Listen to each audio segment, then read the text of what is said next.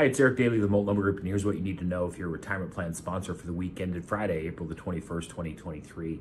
Acting Labor Secretary Su testified before the Senate Help Committee yesterday, and in that testimony committed to having guidance for plan sponsors relative Secure 2.0 in a quote-unquote timely manner, given the fact that some of these provisions have taken place effective 1/1/23. We would hope that that would be soon, not later, although there certainly are extended eligibility dates for a number of the provisions. I think more interestingly was her testimony relative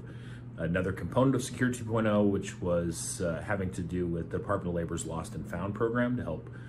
unite former participants with plans that they may have forgotten about. It'll be an interesting interplay between that Lost and Found and what's already happening in the corporate space with auto portability and the effort for a number of record-keeping providers to try and develop a system by which money could be moved seamlessly from an old employer to a new employer